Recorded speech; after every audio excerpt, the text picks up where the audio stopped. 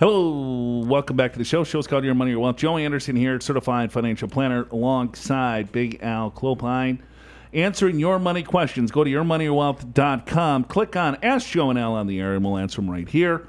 We're taping the show in the TV studio. Yeah, it's kind of fun. It's hot. I have been about using my studio too. It's like these lights are just super annoying.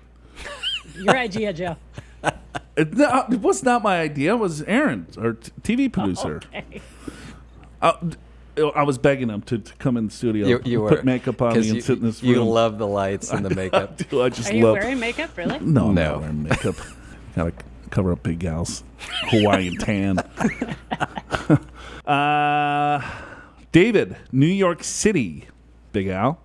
Okay, let's hear about it. I don't know. He sent us an article. This article below appeared in my email inbox today. This today being 10/29. This was October 29th. If this is fact, then the Backdoor Roth, regular and mega, will be alive and well, at least for now. Haven't seen this reported elsewhere. Have the YMYW crew heard this? Thanks, David. Yes, David, we have heard this. Yeah, we have, and now it's different again. Again. So on November 3rd is when they added it back in.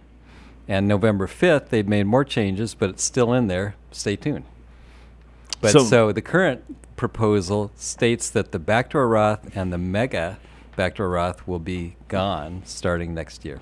So basically, any after-tax contributions converted to a Roth IRA will be no longer. Yeah, disallowed. So if you have after-tax contributions, particularly in a 401k, make sure you get that converted this year if you can. And some plans don't allow conversions if you're under 59 and a half, but some plans do, especially if they have a Roth option. Right.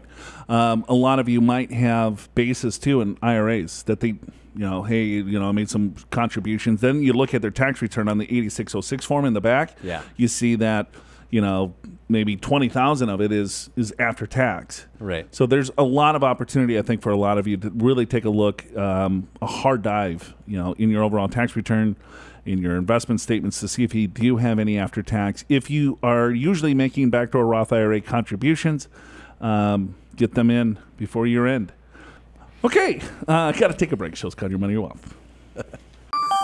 Are you prepared for retirement? Sign up for a free financial assessment with a certified financial planner professional from Pure Financial Advisors.